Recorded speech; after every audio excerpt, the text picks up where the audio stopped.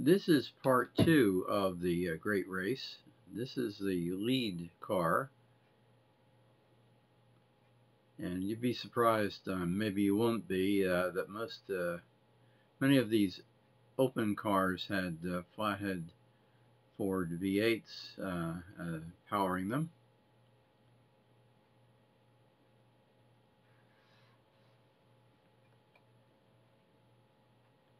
Neat car. Now I'm going to go down the lines of the cars that are assembled for the race, and of course they're in a specific position for starting. This is an interesting car here. Big car. I didn't know what it was and looked under the hood here. Well, what's left of the hood, and wasn't a flathead Ford. It's a Peerless, evidently. And Peerless was a very premium make back in the day. There you see Peerless on the side.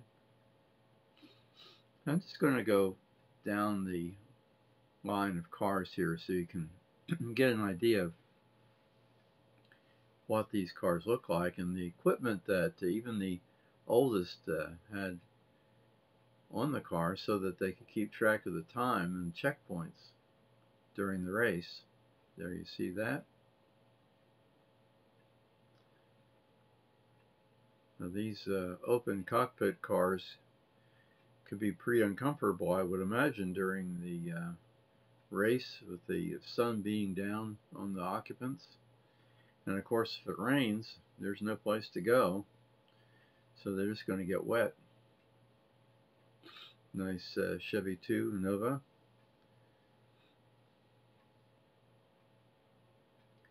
And I think those stickers have to do with previous placings at the race. So a lot of these cars have raced before.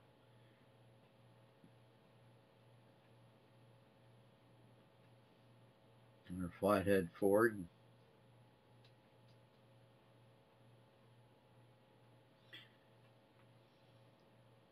As you can see, some of these have had to make the trip easier on the individuals. The seats replaced with something more modern.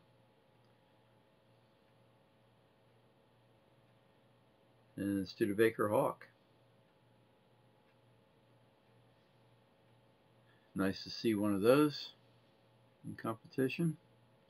Now I have a bunch of these videos that I'm going to show you, so try to do it one a day so that you can get an idea of what these cars are like.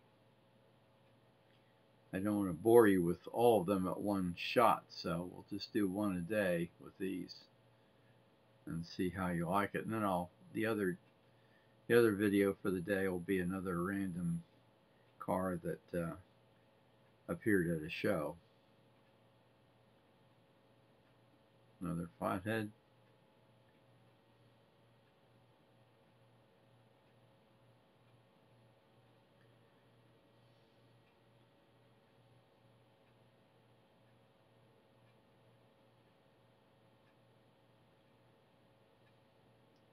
Again, more modern seats to make that long trip more bearable.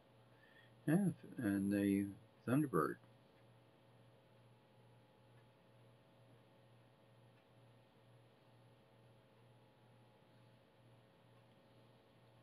Looks pretty original.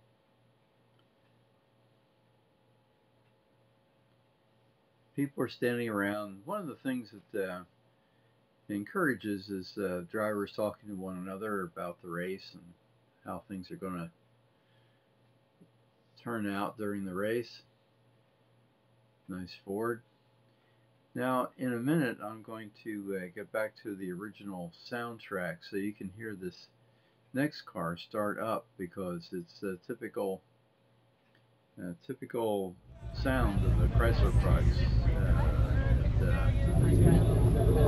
starting up. Here we are.